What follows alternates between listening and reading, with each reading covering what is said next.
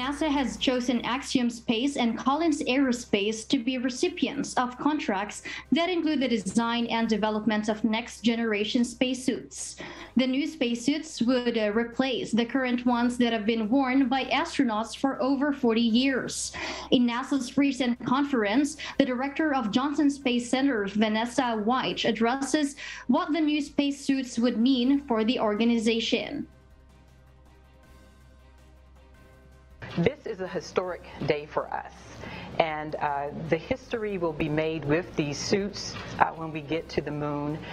We will have our first person of color and our first woman that will be wearers and users of these suits in space. So this is a very important day.